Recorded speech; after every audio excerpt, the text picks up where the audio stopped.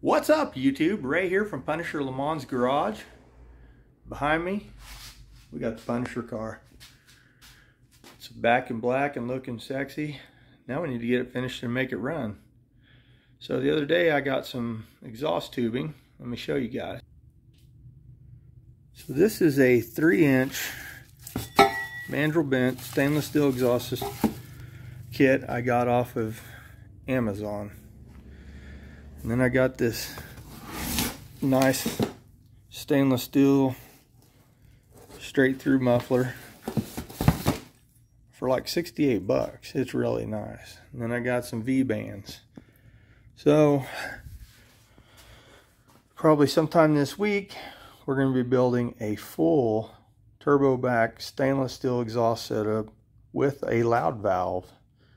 You guys don't know what a loud valve is? That's an electronically controlled valve I'm going to put on it that makes it go straight 3-inch exhaust right behind the back, or right behind the front tire.